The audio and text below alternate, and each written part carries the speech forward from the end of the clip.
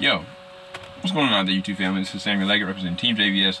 Looking at, or just got done looking at episode 2, The Child. If you haven't looked at the first episode or this episode, I apologize. There will be spoilers because there's no way to not talk about the elephant in the room. And I'm talking about this little baby Yoda, basically. Like, I don't know if they cloned Yoda or what, but that's what seems like is the situation. Now, how he ended up on this planet and hidden, I have no idea. But this is post-Empire. If that's the case, like, Yoda's been gone. He's been dead. And it's just fascinating to me that this little man's got so much power. Like, he is already Force sensitive and a Force user. Matter of fact, when Mandalorian was trying to, you know, mend himself, like, he tried to go and heal his wound. He kept on putting him back. This was a really good episode. It was really action-oriented. The first one set a good foundation of where things could go. I didn't have a problem with the first episode. I thought the first episode was great. This one was just like another tag on to where things are going to go. Nick Nolte does a great job as that creature. He's a GOAT, for real. Like, he helped the Mandalorian get to where he needed to get to. But just that chase scene with him trying to get to these little guys, and like they just were going at him. Like, it was a really dope chase scene. But then I low-key thought, man, like, this man about to die. For real. When he went to try to go get that egg and that basically that space rhino charged him, I was worried for that man. And this is the funny thing.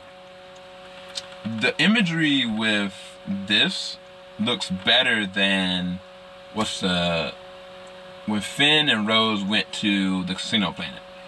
Those creatures and the way they look versus just this rhino creature and everything else, the practical applications of this, it's like night and day, bro. Like, they did their thing. The other thing is soundtrack. Soundtrack is actually really good. Everything about this episode is just nuts. But the fact that this is a baby Yoda, essentially, I don't know what this means or where things are going to go. And it leads me to believe that the Jedi are going to have to be involved in some capacity. Now, because this is after the Empire, it means this is before The Force Awakens, which could mean that, there's no way that Luke's going to be involved. Luke was the last Jedi. So there's no Jedi can help outside of the Jedi that were the Padawans that escaped Order 66. Now, this could tie into your boy Cameron Monaghan's character. That would be dope. That would be amazing, to be honest with you. But, your boy Rick that was supposed to direct the Flash movie, he directed this episode. Really great job.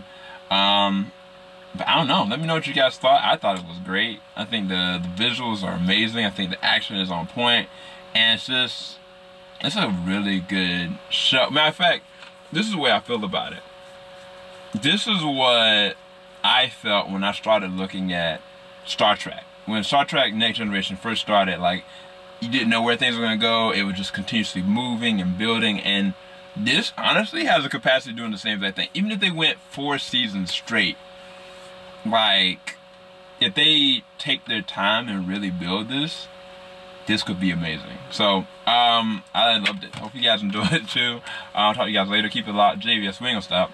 Peace, guys.